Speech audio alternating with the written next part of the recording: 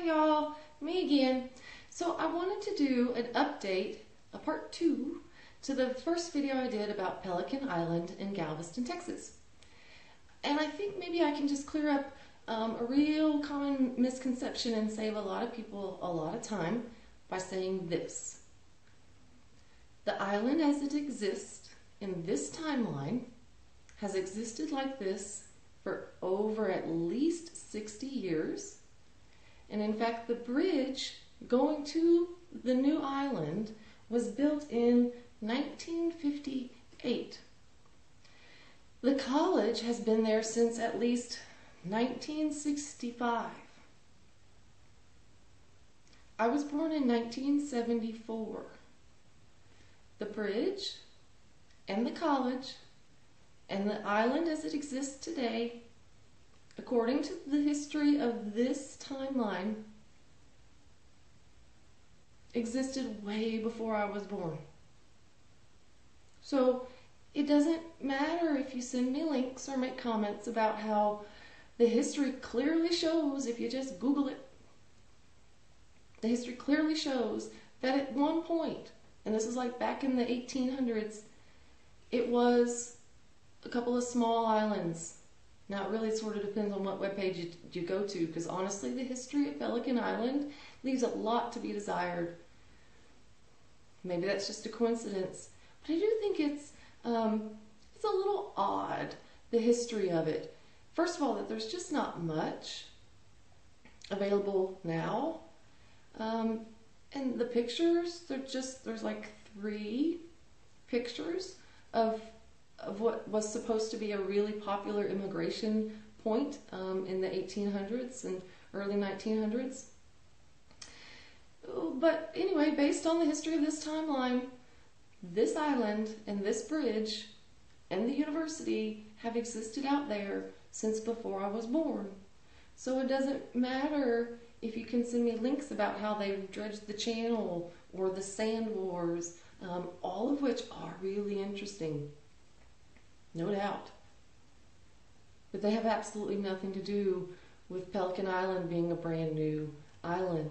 And that's kind of how the Mandela effect works. In my timeline, it simply didn't exist. In some of y'all's timeline, it obviously always did. You have experience with it. Some of you commented that you used to work out there. Other people have said, yes, of course, they went to the university there. And then other people I think are from my timeline, said, what? What? Where did this island come from? Where did this bridge come from? So it's basically because we're from different times. It doesn't really have anything to do with dredging sand at all. And last night I tried to make a really good video. We had like title cards and maps. I had 8 maps from the 1800s all the way up to 1994, everything in between. I have a map from 1974 that shows you that Pelican Island was huge, just like it is now. And in 1974 is the year I was born. So I tried to put together this really, really cool video for you. I even have a picture of me at the spot that I mentioned in the first video. Remember I talked about the cement platform and the big black metal thing that came up and the guy across the bay who lived out on his sailboat? I have a picture of me holding fish on that platform, and that's how I ended the video. But here's what happened. The more I worked on that video, the more I looked at the pictures and the maps, and it's actually kind of starting right now. My insides just started going, and you know, it could be I ate too much asparagus. That is entirely possible. I love asparagus now. But also, I think it's weird to force yourself to confront things that you know never existed. And I don't even mean know, like I know in my brain, Pelican Island never existed in my timeline. And I know that because, well, A, I lived out on the island, and B, I did a ton of research. So I know that in my brain.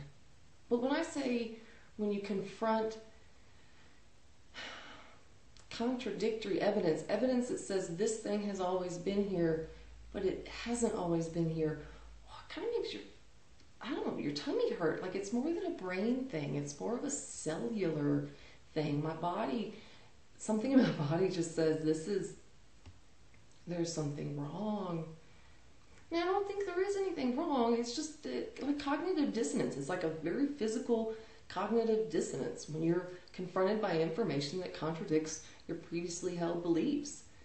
That's what this is, except for it's more than just I had an opinion about the death penalty and then my opinion changed. This is, there was no island and now there's an island.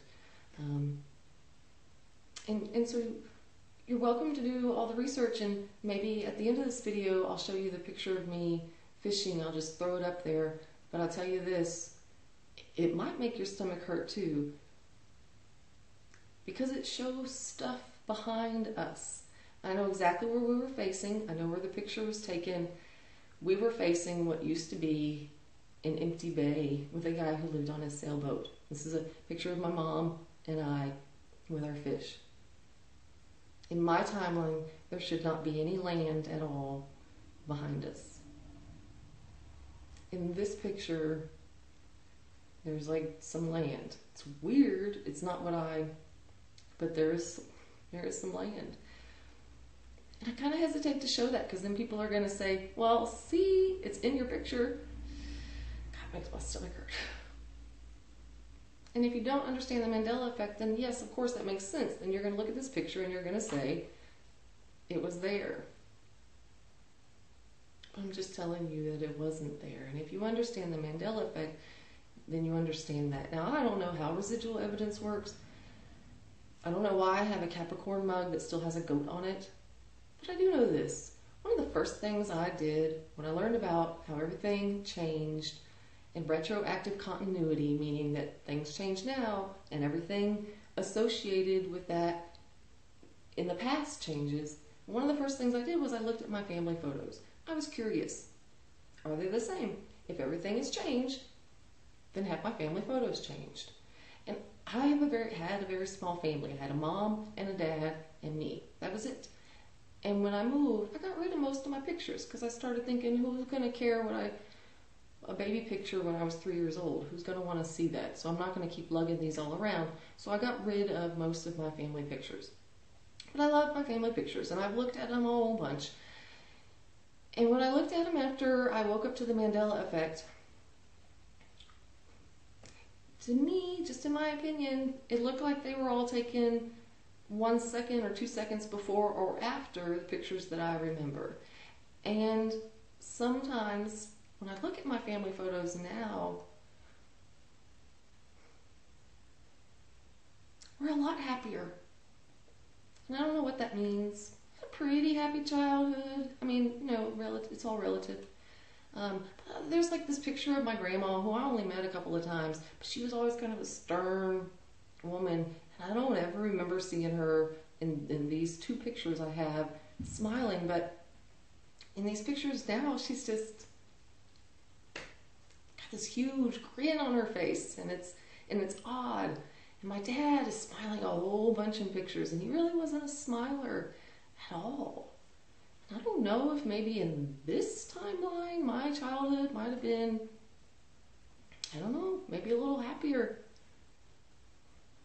Maybe we hung out on Pelican Island all the time. I don't know. I got really off track. I do apologize. And maybe I'll throw up that picture now of my mom and me with our fish and what could potentially be Pelican Island in the background. Make of it what you will.